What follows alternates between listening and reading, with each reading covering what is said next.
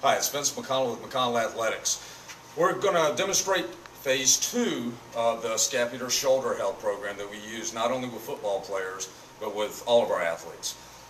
In this phase, we're going to utilize, once again, the FT band by SuperFlex, and we've attached the handles, also the SuperFlex handles here that attaches by a simple carabiner. This is a number 3 FT band. I find that works best for most athletes, but you can drop down to a number 2. Now, each of these exercises in this phase is going to be one side at a time. We're going to attach the cable up top, and we're going to anchor it on the middle part here. And once again, we're using the wall unit here. You can improvise, and as long as we're going in a pattern on this first exercise, down and across, we're good. So make sure that the band is secured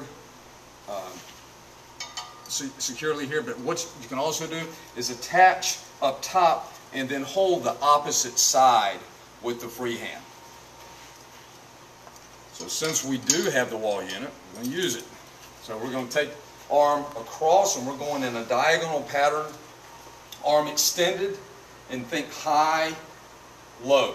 Now with each of these exercises, we're going to target approximately 10 reps. I'm just going to show a couple of reps here. That's on the right side. We're going to switch it over, hit the left side. Once again, keep your hips stable all the way through, so there's very little compensation going on, if any at all. So reach across and finish in the same position each time. So we hit 10 on each side, and we're going to drop the band down, and we're going to go in basically a horizontal plane of motion. Once again, anchor the side that we're not working on the band, and just as we went here, we're going to go straight across. Start with the arm all the way across the center line of the body, and then out and away. And again, 10 reps, switch it over, arm extended, 10 reps on the other side. The third and final position is going to be, we did high to low, we did straight across, now we're going to go low to high.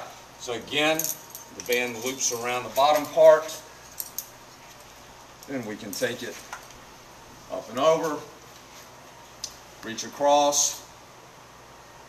So again, every rep identical. We switch it over.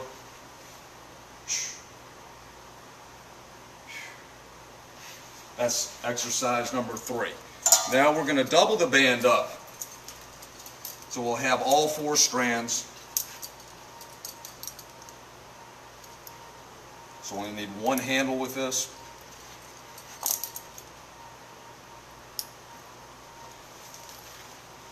We're going to connect it, that anchor point, straight out in front.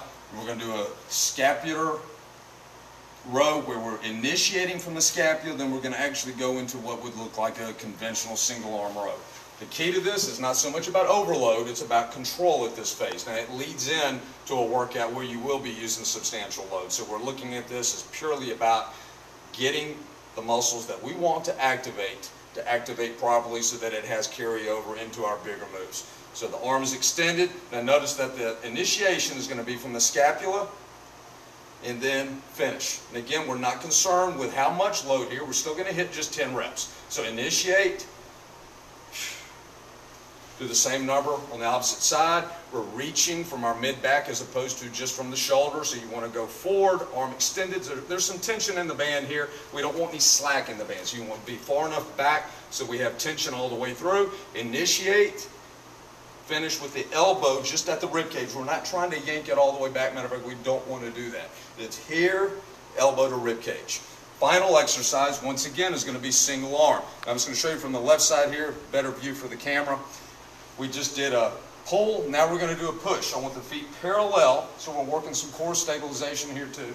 Elbow at the rib cage. Now we want to pack the shoulder down and then just simply press out. And again, this is not going to be anything that's going to challenge you from a strength aspect. We're not looking for that right now. We want to concentrate on the right muscles doing the work. This will carry over to any type of pressing move that you do, whether it's push-up, bench press, anything of a pressing nature, this is going to help that. So again, lock it in, bam.